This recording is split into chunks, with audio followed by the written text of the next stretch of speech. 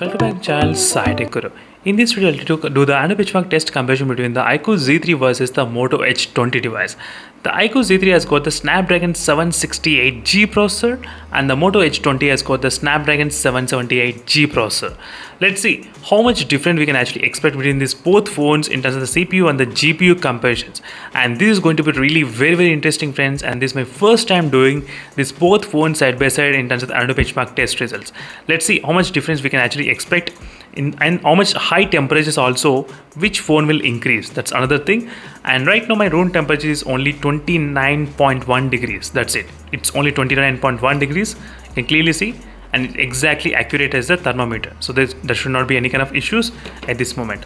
And I need to clean everything from the background, so there's no apps or nothing at all running in the background RAM management. So let me try to disable the Wi-Fi connection. So both phones, there's no Wi-Fi connection at this moment. Nothing, everything is completely disabled. And let's open the benchmark test and start doing the test. I'm trying to keep the both phones as a brightness kind of close to 70%, similar kind of brightness. And let's check the temperatures. In the beginning it's of 31.5 and 31.8. So same kind of temperatures in the beginning, absolutely same. And right now we'll be finding out, friends, which phone increases how much kind of high temperatures. So this is going to be really very interesting test, as I said.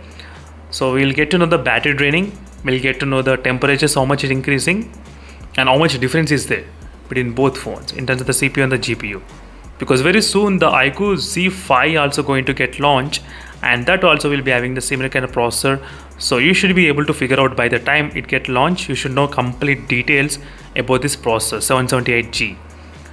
So again, I'll be back once after the complete benchmark test has been completed. Then we can actually discuss the results side by side, what is happening as well.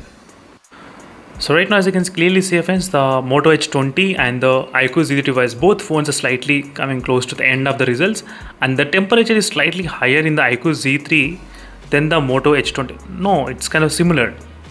Yes, it's very similar, as you can see, exactly same.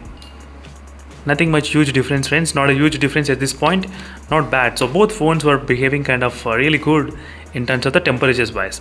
But what about the benchmark score?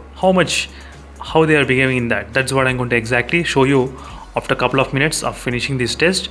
Then we'll be able to understand a little bit kind of better.